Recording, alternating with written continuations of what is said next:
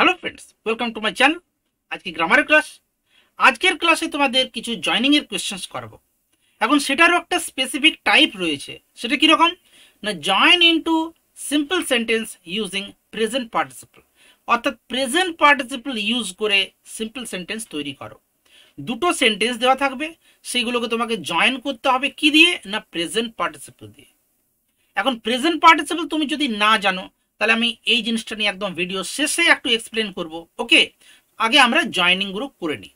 ঠিক আছে, দেখো তাহলে ফার্স্ট কোয়েশ্চেন দেখো কি রয়েছে। হি স এ ম্যান, মানে সে দেখলো একজন লোককে। The man was walking along the road, যে লোকটা হেঁটে হেঁটে যাচ্ছিল কি, অ্যালং দ্য রোড মানে কি, রোড বরাবর, রাস্তা বরাবর।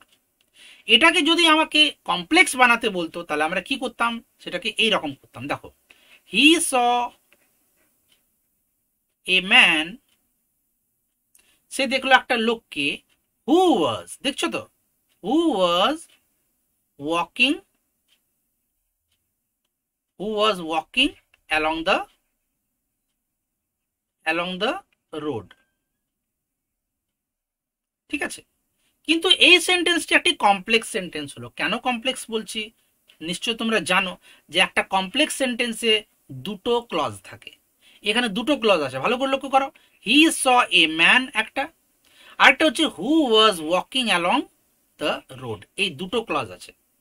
ক্লজ আমরা কাকে বলি, ক্লজ মানে হচ্ছে এমন একটি বাক্যাংশ যেখানে একটি ফাইনাইট ভার্ব এবং তার একটি সাবজেক্ট থাকবে।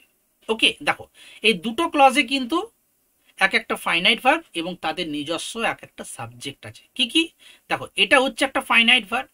আচ্ছা, ফাইনাইট ভার্ব মানে যদি তুমি না জানো, তো ফাইনাইট ভার্ব হচ্ছে যেটার কোনো না কোনো একটা টেন্স থাকবে, মানে অর্থাৎ যে ভার্বটি দিয়ে আমরা কোনো টেন্স বুঝতে পারবো।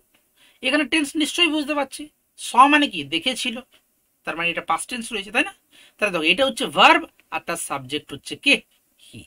তার মানে কি, এই পোর্শনটা হয়ে গেল একটা ক্লজ।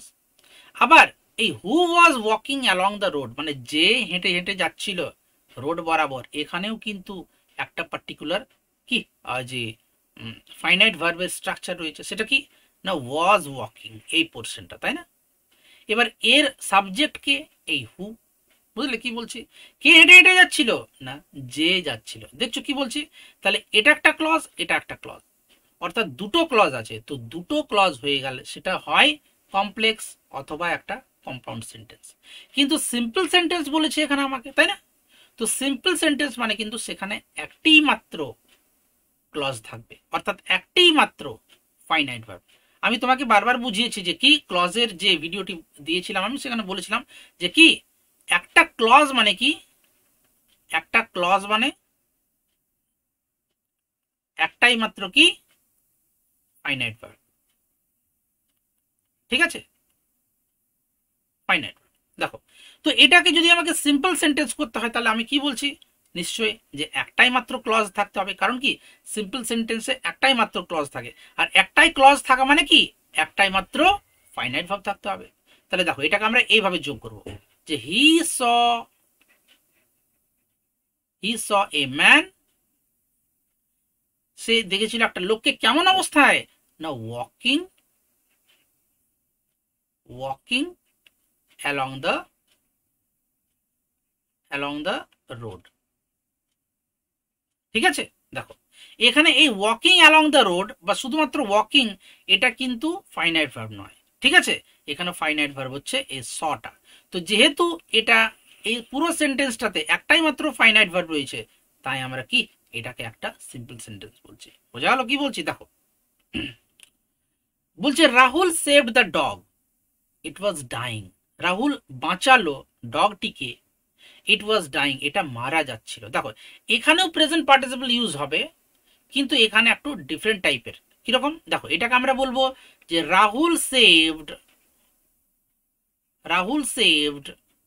রাহুল বাঁচালো একটা ডগকে যে মারা যাচ্ছিল। তাহলে এটাকে আমরা কিরকম বলবো, যে রাহুল বাঁচালো মারা যাচ্ছিল এরকম একটি কুকুর, অর্থাৎ মুমূর্ষু কুকুর, তাই না? তাহলে এটাকে আমরা কি বলবো, রাহুল সেভড এ ডাইং ডগ। কেমন ডগ না, ডাইং ডগ। তুমি যদি করেছো এইরকম আরো উদাহরণ দিচ্ছি আমি এক দুটো, দেখো। ধরুন না বলা হলো a man who is shouting, একজন লোক যে চিৎকার করছে, তাকে আমরা কি বলবো? চিৎকার করছে এরকম একটি লোক, তাহলে কি বলবো? এ শাউটিং ম্যান সমান কি বলবো? এ শাউটিং ম্যান। ঠিক আছে। যদি তোমাকে বলা হয় a dog who is running, who is running, মানে একটা ডগ, একটা কুকুর যে দৌড়চ্ছে, তাহলে আমরা তাকে কি রকম কুকুর বলবো? এ রানিং ডগ। ঠিক আছে, এ রানিং ডগ। ওই একই মতো আমরা বলতে পারি এ ক্রাইং বেবি, তার মানে কি?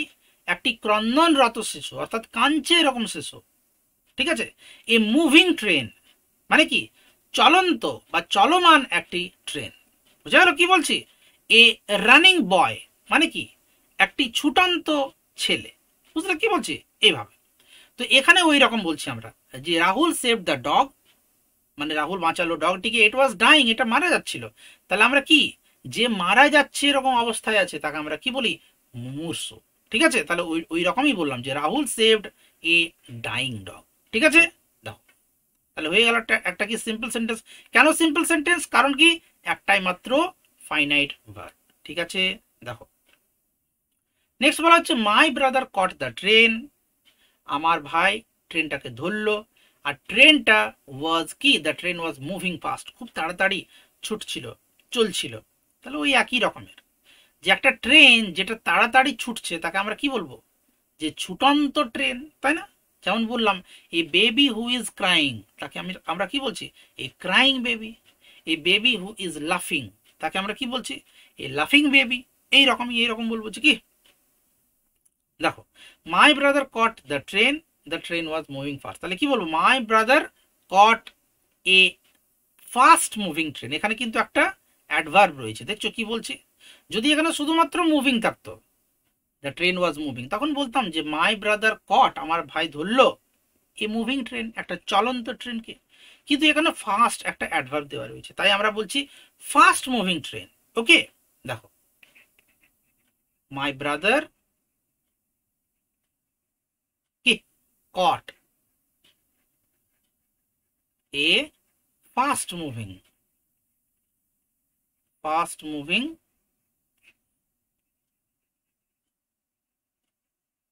ট্রেন।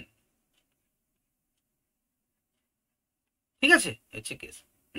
আবার এটাকে আরেক রকম ভাবেও লিখতে পারতাম, দেখো মাই ব্রাদার, অর দিলাম এখানে, মাই ব্রাদার কট, ধরলো, আগে বলে নিচ্ছি ট্রেনটাকে, এ ট্রেন বা দ্য ট্রেন, এখানে দা দেওয়া রয়েছে, কট দ্য ট্রেন, এখানে এই বলতে হবে, কিছু করার নেই, কেননা পরে আমরা তাকে স্পেসিফাই করছি যে কেমন ট্রেন সেটা। My brother caught A train moving fast, মানে কি? যেটা খুব ফাস্ট ভাবে মুভ করছে, খুব দ্রুত ভাবে মুভ করছে। ওকে, দেখো দুটোই হবে কিন্তু। নেক্সট দেখো হি ওয়ার হিজ ইউনিফর্ম, দেখো WEAR, ওয়্যার মানে হচ্ছে পরিধান করা, এটা কিন্তু V1, এর V2 কি? WORE, ওয়ার মানে পরলো, এই টাইপের আর কি। ওয়ান সেকেন্ড, WORE, এটা হচ্ছে V2, আর 3 নাম্বার হচ্ছে ওয়ার্ন। যাই হোক, তাহলে কি বলছে? সে পরলো কি? তার ইউনিফর্মটা, মানে কি তার যে ড্রেসটা আর কি। হি ওয়েন্ট টু স্কুল, সে গেল স্কুলে। দেখো এটা কিন্তু একটু আলাদা রকমের, মানে প্রেজেন্ট পার্টিসিপল ইউজ হবে, ঠিক আছে, মানে ভার্বের সাথে আইএনজি যোগ হবে, কিন্তু তোমাকে এখানে দেখতে হবে মিনিংটা। এখানে দেখো দুটো কাজ পরপর করেছে, একটা হচ্ছে সে ইউনিফর্ম পরলো, আর একটা হচ্ছে সে স্কুলে গেল। তো এটাকে আমরা এইভাবে যোগ করব যে কি? ইউনিফর্ম পরে সে স্কুলে গেল। ভালো করে লক্ষ্য করো কি বলছি, এখানে দুটো কাজ পরপর ঘটেছে, তার ইউনিফর্ম পরাটা একটা, তারপরে তার স্কুলে যাওয়াটা একটা। তাহলে এটাকে আমরা কিভাবে বলছি? ইউনিফর্ম পরে, মানে পরে ইউনিফর্ম, মানে পরিধান করে ইউনিফর্ম, সে কি করলো? না স্কুলে গেল। এটাকে আমরা এভাবে বলবো যে ওয়ারিং, দেখো আমি শুরুতেই বললাম এই যে ওয়ার, এটা তো V2, এটা কি থেকে হয়েছে? ওয়ার, এই যে V1 থেকে হয়েছে। তো এটার থেকে আমরা কি করব? প্রেজেন্ট পার্টিসিপল ইউজ করব। এটাকে আমরা আনসারটা করব কি, দেখো ওয়ারিং, ওয়ারিং তোমরা নিশ্চয়ই জানো যে পাস্ট টেন্সের সাথে V2 এর সাথে আইএনজি যোগ হয় না, তাই না? ওয়ারিং কি? পরে।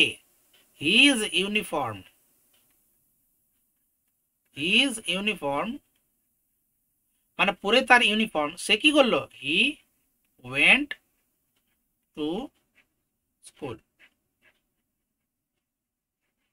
ঠিক আছে, হচ্ছে কেস। দেখো নেক্সট বলেছি Indian team scored a huge score, it one the match. Indian team কি করলো? স্কোর করলো, একটা খুব বড় স্কোর তৈরি করলো। ইট ওয়ান দ্য ম্যাচ মানে এটা জিতে গেল। এই ইট মানে কি? ইন্ডিয়ান টিমকে বলা হচ্ছে। তাহলে এটা কি? এখানেও সেম, যে দুটো কাজ পরপর ঘটছে, ওই আমরা আইএনজি দিয়ে শুরুই করব। দেখো এ স্কোরড কে করে দেবো আমরা স্কোরিং, যে কি? স্কোরিং, স্কোরিং কি? A huge score, scoring a huge score, একটা হিউজ স্কোর তৈরি করে কি করলো? Indian team, Indian team one the match মানে জিতলো ম্যাচটা। ঠিক আছে, দেখো নেক্সট কোশ্চেন দেখো, বলছে the policeman searched the থিপস pocket, he found a purse. দেখো এখানেও কিন্তু দুটো কাজ পরপর ঘটছে। যে পুলিশম্যান কি করলো? সার্চ করলো, থিপস মানে কি? থিফটার, চোরের, চোরটির পকেটটা চেক করলো, সার্চ করলো। হি ফাউন্ড এ পার্স, সে কি খুঁজে পেলো? একটা পার্স, একটা মানি ব্যাগ খুঁজে পেলো। তো এখানেও আমরা কি করব? এই সার্চ যেটা রয়েছে, এই সার্চের সাথে আইএনজি যোগ করব। এটা দিয়ে শুরু করব, যে কি? সার্চ করে থিফের পকেটটা, চোরের পকেটটা, পুলিশম্যানটা কি করলো? পেলো একটা পার্স। ঠিক আছে, তাহলে কি বলবো? সার্চিং, সার্চিং কি? দ্য থিপস পকেট, থিপস পকেট কি করলো? না দ্য পুলিশম্যান, এবারে কিন্তু আমাকে বলতেই হবে, দ্য পুলিশম্যান কি করলো? পুলিশম্যানটা ফাউন্ড এ পার্স।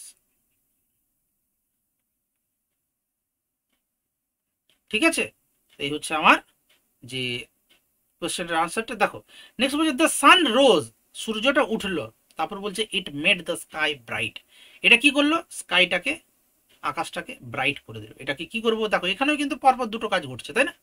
যে সূর্যটা উঠলো, তারপরে কি করলো? স্কাইটাকে ব্রাইট করে দিল। তাহলে কি বলবো? যে উঠে, দেখো রাইজ থেকে হয়েছে রোজ, তাহলে এখানে রাইজিং হবে, তাই না? যে ওঠার পর সূর্যটা কি করলো? আকাশটাকে ব্রাইট করে দিল। তাহলে কি বলবো? রাইজিং। এখানে আরো ভালো হতো যদি আমরা একটা কিছু কমপ্লিমেন্ট দিতাম, যে কি? In the east. ঠিক আছে, তাহলে দেখো কোয়েশ্চেনটা এখন কি দাঁড়ালো? কোয়েশ্চেনটা হচ্ছে the sun rose in the east, সানটা উঠলো পূর্ব দিকে। It made the sky blue, এটা কি করলো? স্কাইটাকে ব্লু নয়, ব্রাইট, ব্রাইট করে দিল। তাহলে কি বলবো? Rising in the east. ঠিক আছে, rising in the east K? The sun, the sun কি করলো? মেড, দেখো এখানে ইট বলছি না, তাই না? Made the sky bright. ঠিক আছে, দেখো এবারে বলছে কি হি climbed on the tree, he rescued the kite. Rescue করা মানে উদ্ধার করা, কাইট মানে কি? ইয়েটা তোমার যে ঘুড়িটা। ক্লাইম অন মানে হচ্ছে চড়া, আরোহণ করা। তাহলে সে চড়লো কোথায়? গাছটিতে, তারপর সে উদ্ধার করলো কাইটটাকে। তাহলে কি বলবো? ক্লাইম্ব করে কোথায়? না ট্রিটাতে, গাছটিতে। সে রেস্কিউ করলো দ্য কাইট, ঘুড়িটাকে, তাই না? কি হবে তাহলে? দেখো ক্লাইম্ব রয়েছে, তাহলে এখানে কি করবো? ক্লাইম্বিং, তাই না? ক্লাইম্ব ইডির সাথে তো আইএনজি হয় না, আইএনজি যোগ হয় না, তাই না? তাহলে কি বলবো? ক্লাইম্বিং, ক্লাইম্বিং কোথায়? না অন দ্য ট্রি, মানে ট্রিটাতে, গাছটিতে ক্লাইম্ব করে কি? হি রেস্কিউড, রেস্কিউড কি দ্য কাইট, মানে হয়তো ঘুড়িটা আটকে গেছিল গাছে, সেটার কথা বলা হচ্ছে। ঠিক আছে, দেখো এবার বলছে হি ওয়াজ সিক, সে ছিল অসুস্থ। He did not come to the school, সে এলো না স্কুলে। দেখো ভালো করে লক্ষ্য করো, এখানেও কিন্তু পর পর কাজ ঘটছে দুটো, তাই না? তাহলে এখানে আমরা কি বলবো, যে অসুস্থ হয়ে সে স্কুলে এলো না।